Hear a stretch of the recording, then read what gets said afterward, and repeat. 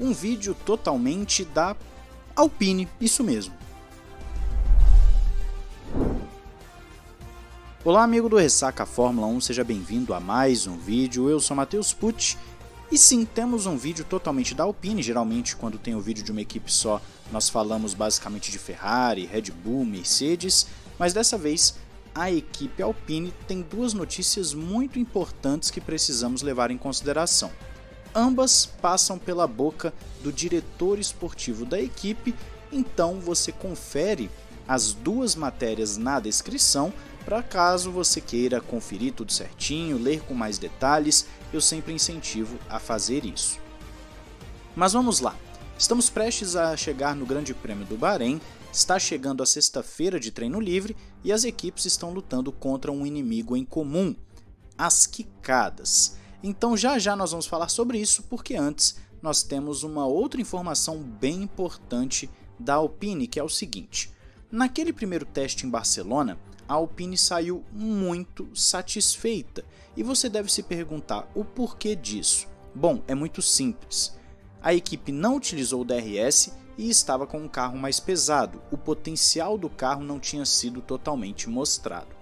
Naquela ocasião, o diretor esportivo falou que sim, eles estavam com configurações diferentes e que tinham muito ainda a extrair do carro e que estavam mais satisfeitos do que esperavam para a primeira sessão de testes. Ou seja, nós temos sim um carro da Alpine que naquele momento já mostrava um potencial.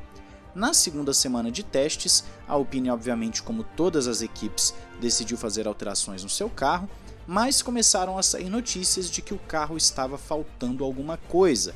Essa notícia teria vindo de alguém de dentro da Alpine e nós trouxemos aqui no Ressaca F1. Ou seja, o que era só sorrisos poderia ter virado um sério problema para a equipe, com um carro que aparentemente não tinha ou nascido bem ou então não estava no seu estado completo.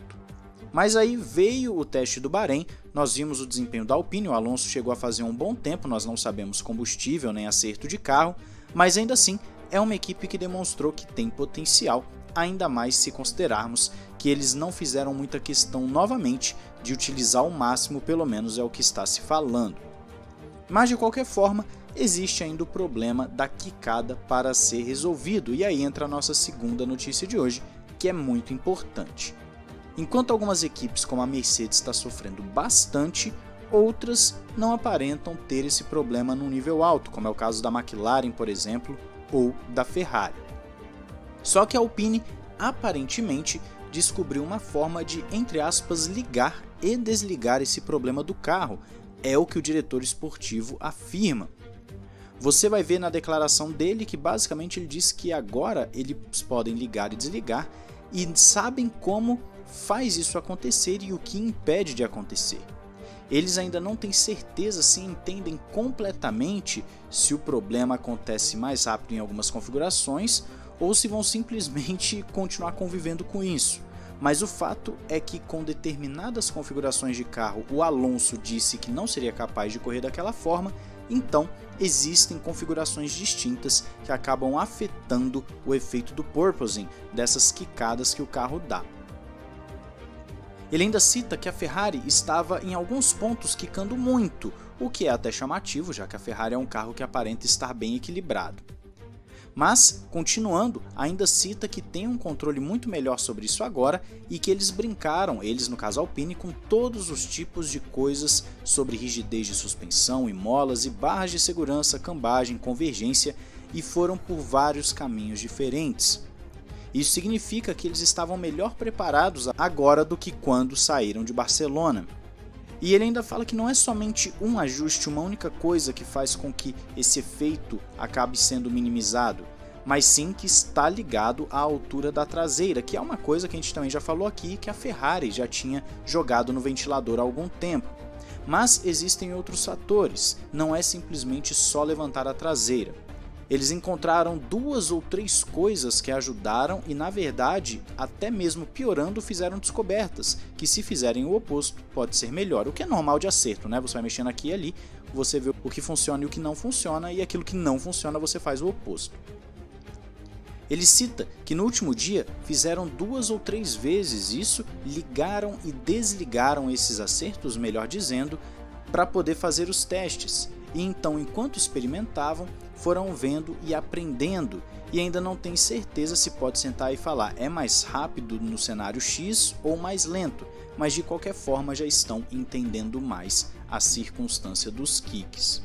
Ou seja, trocando em miúdos, a Alpine afirma que conseguiu uma configuração de carro que diminui consideravelmente ou elimina o problema das quicadas, e isso é o que toda equipe está buscando de uma forma geral. Eles estão querendo tirar esse efeito porque ele traz danos ao carro, ao assoalho, e não somente isso, também faz com que você perca a velocidade, e para os pilotos não é muito bom. O piloto fica quicando dentro do carro, isso imagina ficar 50, 60, 70 voltas quicando dentro do carro.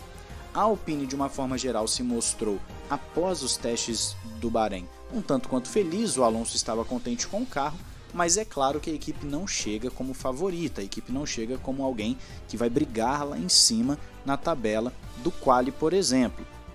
Surpresas podem acontecer? Claro, mas a informação mais relevante é justamente essa das quicadas. A Mercedes está trabalhando para poder resolver o problema das quicadas, a Ferrari, a Red Bull.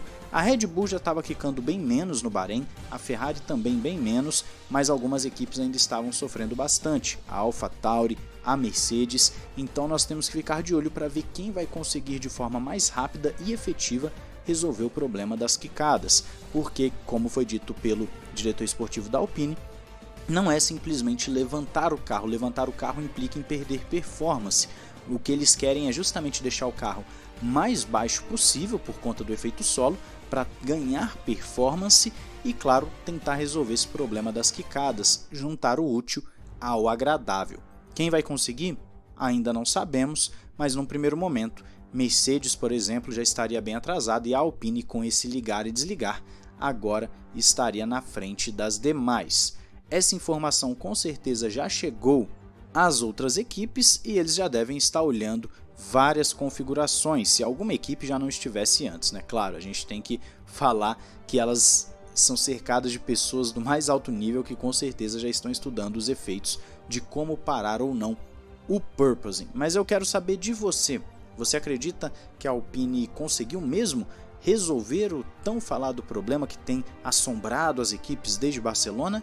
Ou você acredita que é um blefe? Diz aí nos comentários e também, claro, dê sua opinião sobre a própria equipe Alpine em termos de performance. O que você viu, o que você não viu, o que você acha que eles vão conseguir nessa temporada, vão desenvolver?